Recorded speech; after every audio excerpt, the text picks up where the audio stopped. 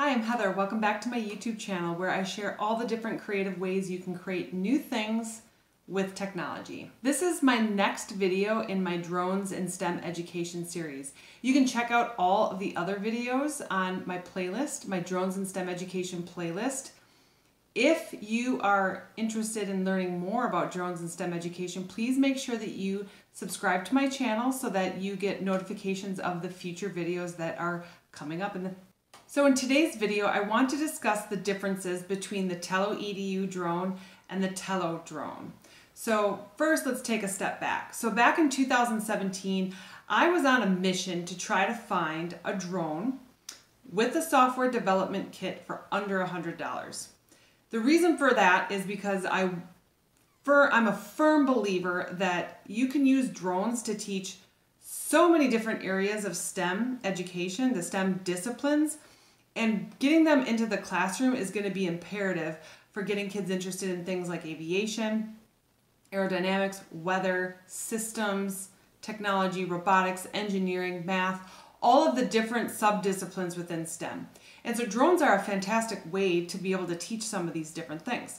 So back in 2017, I couldn't find it. It didn't exist. There were drones available that were under $100, but to come with a software development kit, I couldn't find it. So in January of 2018, Rise Robotics teamed up with DJI and Intel to create the Tello drone. And so this drone was a $99 drone that was really targeted towards the beginners and educational institutions. And the idea was it was affordable, it was a low barrier to entry to get into the world of drones or unmanned aerial systems, sometimes called unmanned aircraft systems. And so this was an affordable way to get people interested in this particular technology. And so with the Tello drone, there was a software development kit, or there is a software development kit where you can use Swift programming with that specific drone. With the Tello drone, you can still do things like flying stunts and creating videos and those kinds of things. We're just a little bit limited in some of the functionality around the programming aspect of it. And so in the description box of this video, I do include an affiliate link for you. If you are affiliated with an educational institution, you can sign up to get an educational discount from DJI. And so there is some limitations on it. I suggest using a .edu email address to make that process go a little bit faster. But you can sign up for an educational discount and towards a purchase of, I think it was 2 drones when I signed up for it. That is an affiliate link that I have available for you in the link in the description box below.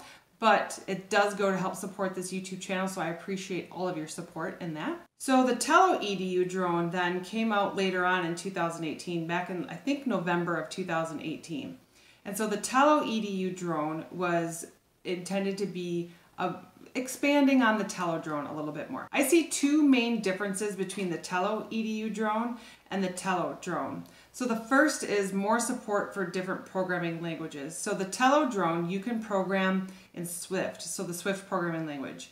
With the Tello Edu, you can program using Swift, you can use Python, and you can use Scratch. Having that ability to do more advanced things with some different programming languages gives you a little bit more different functionality, a little bit more flexibility with programming classes. So if you're getting into some more advanced programming classes, you can start doing some more advanced things with some of these programming languages. So that's one of the advantages of having that ability to use multiple different programming languages with the Tello Edu.